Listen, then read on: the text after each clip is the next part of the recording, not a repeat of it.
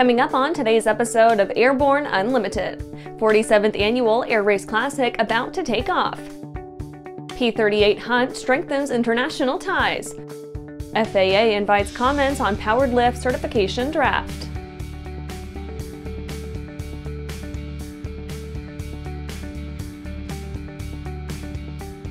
Welcome to Airborne Unlimited. I'm your host, Holland Lee. Let's get into today's stories. 47th Annual Air Race Classic about to take off. The Air Race Classic will launch from Southern Illinois Airport in Carbondale, Murphysboro on Tuesday, July 18th, and terminate 2,610 statute miles later on Saturday, July 21st, at the Northern Colorado Regional Airport in Loveland. The annual competition of planning, strategy, skill, and teamwork goes back 95 years to the 1929 Women's Air Derby, when 20 pilots raced from Clover Field in Santa Monica, California to Cleveland, Ohio. That first Women's Air Derby was nicknamed the Powder Puff Derby, and the competition included such well-known aviatresses as Amelia Earhart, Bobby Trout, Pancho Barnes, Louise Thaden, and Phoebe Omley.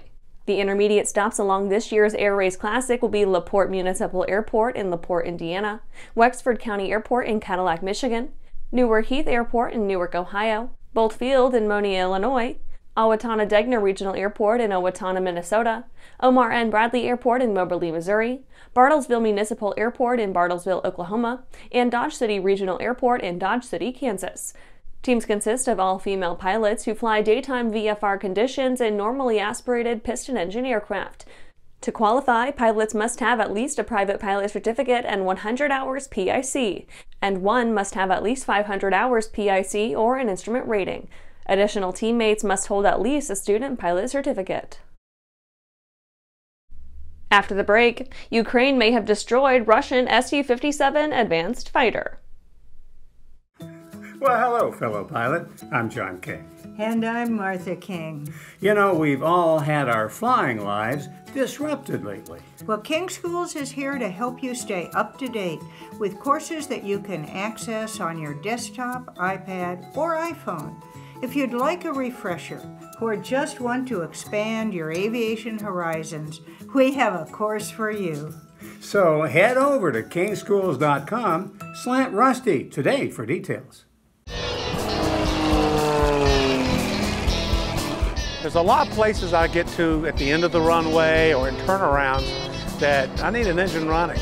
So for me, it's very important to have a product that I'm absolutely confident with.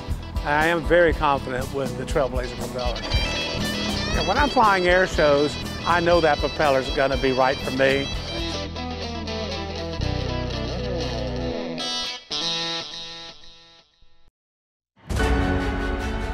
For over 30 years, the massive Sport Plane Resource Guide has provided expert, credible information, evaluations, and critical analysis of all that the sport aviation world has to offer. The all-new digital Sport Plane Resource Guide is coming with extensive multimedia features that are constantly updated, an even more comprehensive online guide to all things sport aviation. Available soon. www.sportplane.com. Welcome back. Now let's take a trip around the patch for some shorter stories. Ukraine may have destroyed Russian Su-57 advanced fighter. The Ukraine Defense Intelligence Agency announced on Sunday that it had destroyed one of Russia's most advanced Su-57 fighter jets in a drone attack on the Akhtubinsk airfield about 365 miles inside Russia.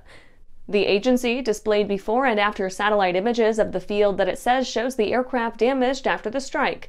On the other hand, the popular pro-Kremlin Telegram channel Fighter Bomber claimed that shrapnel from a multiple drone strike on Saturday damaged the jet. FAA plans on public meetings ahead of Starship launches from Canaveral. Florida residents will be able to weigh in on the issue of SpaceX Starship launches from Kennedy Space Center Complex 39A at Cape Canaveral before the operations are approved. The FAA is considering up to 44 Starship launches per year in its Florida backyard, and locals will have a chance to weigh in on the proposition. There are 3 scoping meetings on the docket at the moment surrounding the environmental impacts of the proposed construction needed for Starship, the actual launches, and the landing operations. Hartzell launches Propeller Core Purchase Program. Hartzell has continued to expand its product offerings for current operators, this time announcing a purchasing program for serviceable cores and serialized parts. The program is open to fleet operators, MROs, and aircraft owners themselves. Hartzell will accept a customer propeller for any GA make or model, and accordingly reduce the purchase price of a new or used piece. There are some stipulations, of course, like the need to include a complete logbook and maintenance history, appropriate 8130-3 certificates, and a recorded time since new sheet. ForeFlight 16.5 update adds wake turbulence warning. ForeFlight announced an update with ForeFlight 16.5 adding one useful feature and a pair of pretty niche ones. Top update is an alert for wake turbulence events, a slick little system that draws data from FLARM and ADS-B systems to calculate the prospective wake turbulence caused by traffic ahead of the user. When flying at or above 500 feet AGL, ForeFlight continuously calculates wake effects from nearby aircraft using their position, altitude, speed, weight category, and winds aloft information, then compares these with its current flight path. Well, that's it for today's trip around the patch. Let's get back to the rest of the news. P-38 hunt strengthens international ties. The effort to recover the remains of Richard Bong's old P-38 Lightning have already fostered some changes between Pacific Regs, the team searching for it, and its resting place of Papua New Guinea. Bong earned himself the Medal of Honor while flying Marge, his P-38, but the aircraft was lost when it was loaned out to another pilot in his unit, never to be seen again. Now, with the industry hungry for warbirds to resurrect, Pacific Regs has undergone the exhaustive process of cross-referencing records and searching the jungles for P-38 wreckage, and they've been fortunate enough to find it. They have confirmed that the aircraft has been positively identified, ensuring the serials match Bong's original Marge. Pacific Regs has found itself deepening the connection between their home state of Wisconsin and their host nation. The team announced that they'd sign a letter of intent with Propeller, Wisconsin, and Madang, Papua New Guinea that will make the two locations sister cities. Justin Talon, director of Pacific Regs, said, quote, "Pacific Regs was honored to be entrusted with this important mission and proudly announces the identification of Marge. We're thrilled our shared World War II history bridged two towns on opposite sides of the world." End quote. After these messages, FAA invites comments on powered lift certification draft.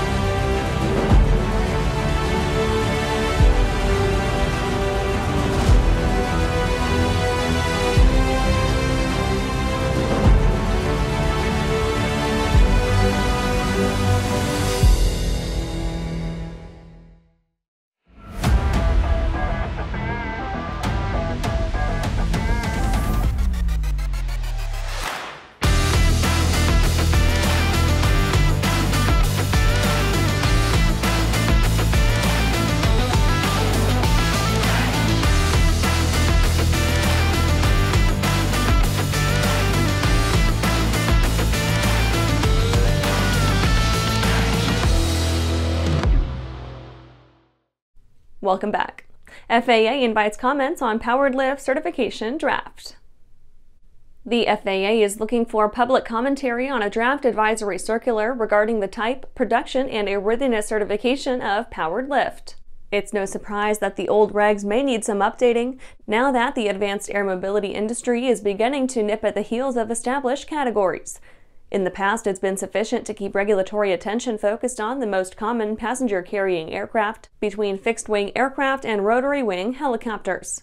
But the new breed of VTOL craft split the difference between the two camps, combining the performance of both breeds into something entirely new.